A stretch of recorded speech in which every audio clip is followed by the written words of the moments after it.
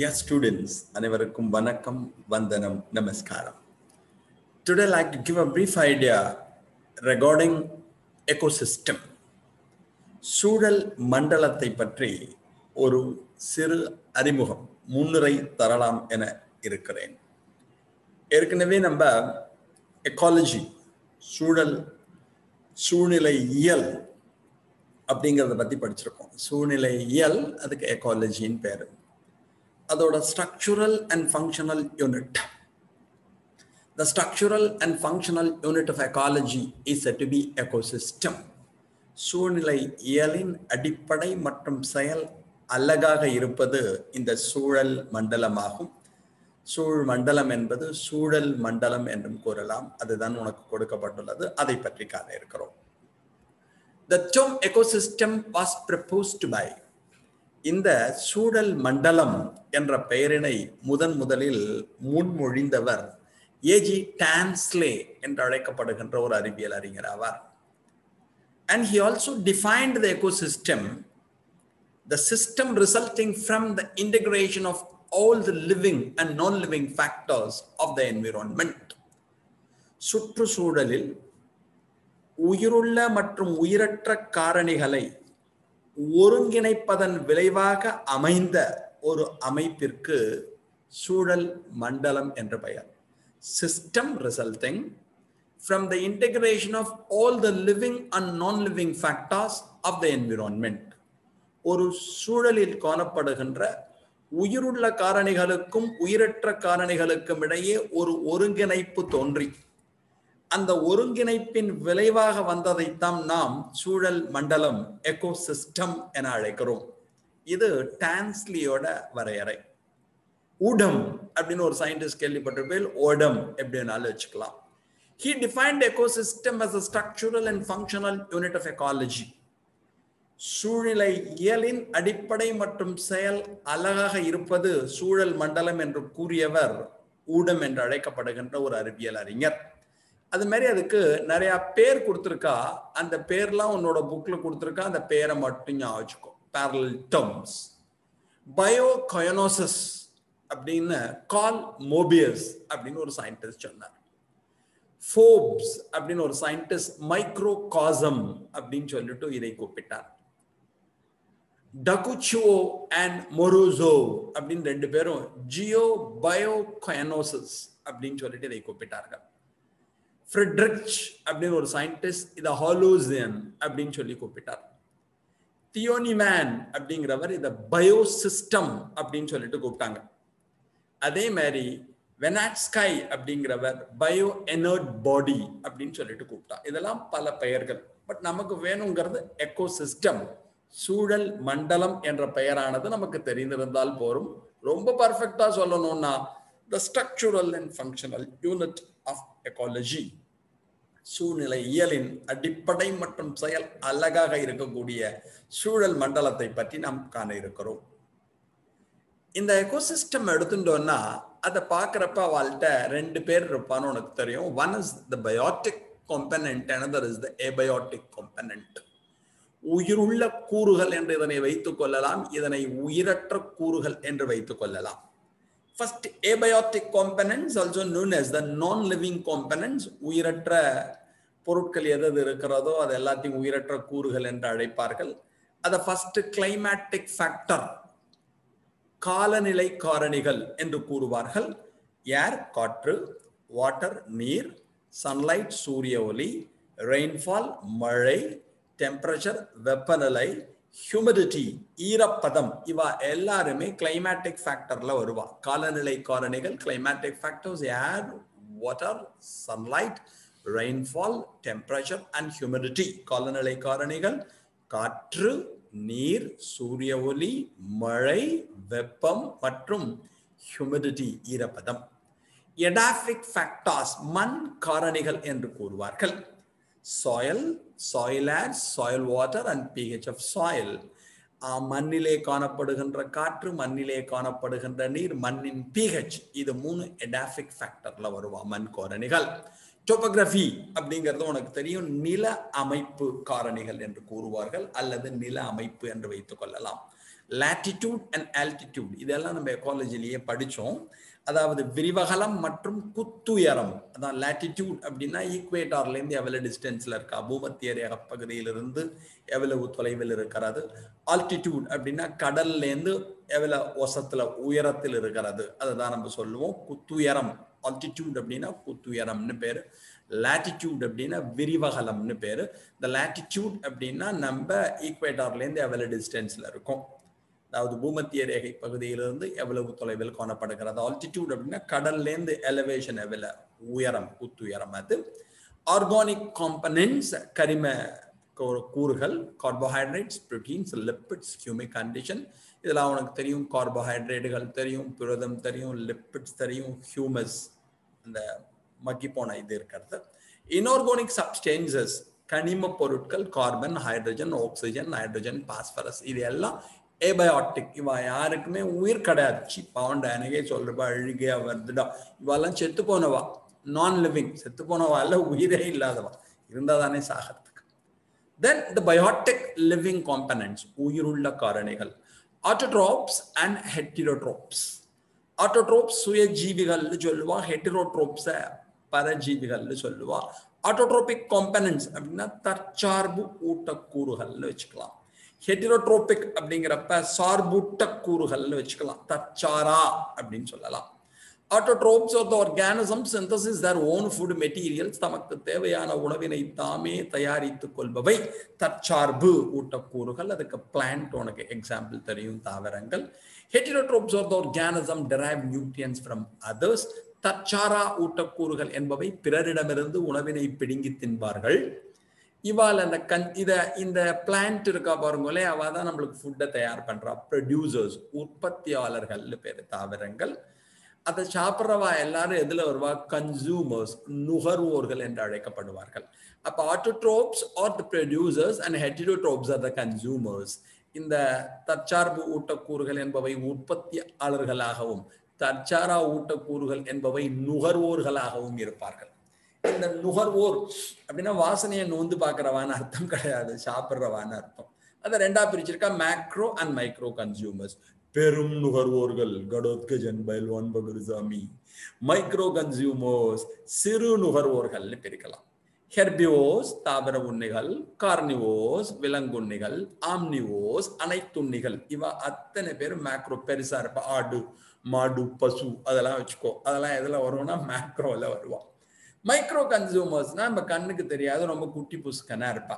Bacteria, actinomycetes and fungi. Bacteria, actinomycetes மற்றும் பூஞ்சைகளை எடுத்துக்கொண்டோம் என்றால் மைக்ரோ கன்சூமர்ஸ் சிறு நுகர்வோர்களின் கீழே வருவா. அப்போ ஒரு எக்கோசிஸ்டம் எடுத்துனோம்னா ரெண்டு பேர் இருப்பா. One is biotic, another is abiotic. உயிருள்ள உயிரற்ற, இல்லாட்டி ஃபர்ஸ்ட் ஏபயோட்டிக், செகண்ட் பயோட்டிக். உயிரற்ற கூறுகள், உயிருள்ள கூறுகள். இதுல யார் யாரெல்லாம் வரலாம், இதை உனக்கு 5 மார்க்ஸ்ல கேட்கலாம், ஒவ்வொன்றையும் 1 மார்க்ல கேட்கலாம். ஃபங்க்ஷன்ஸ் ஆஃப் எக்கோசிஸ்டம், இந்த சூழல் மண்டலத்தின் செயல்பாடுகள் என்ன? What's the role? Energy creation, ஆற்றல் உருவாக்கம். The main function of plants is to convert solar energy into chemical energy. சூரிய ஒளியில் காணப்படுகின்ற ஒளியாற்றலை வேதியாற்றலாக மாற்றுகின்ற பணியினைத்தான் தாவரங்கள் செய்கின்றன. Energy creation, we are getting energy from sunlight. நமக்கு தேவையான ஆற்றலானது சூரிய ஒளியிலிருந்து கிடைக்கிறது என்பது தெரியும். சக்தி கொடு அப்படின்னு நம்ம பிளான்ட்டை பார்த்து பாடணும். பிளான்ட் என்ன பண்ணும்னா சூரியனை பார்த்து சக்தி கொடு அப்படின்னு கத்தும். ரீசன் என்னன்னா அவதான் எனர்ஜியை தரா. ஷேரிங் ஆஃப் எனர்ஜி, ஆற்றல் பரிமாற்றம். என்ன ஆகும்னா செடியிலேருந்து சன்லைட்லேருந்து செடிக்கு வரும், அதுலேருந்து ஹெர்பிவோருக்கு போவா, அதுலேருந்து கார்னிவோருக்கு போவா, அதுலேருந்து ஆம்னிவோருக்கு போவா, அதுலேருந்து டீகம்போசருக்கு போவா.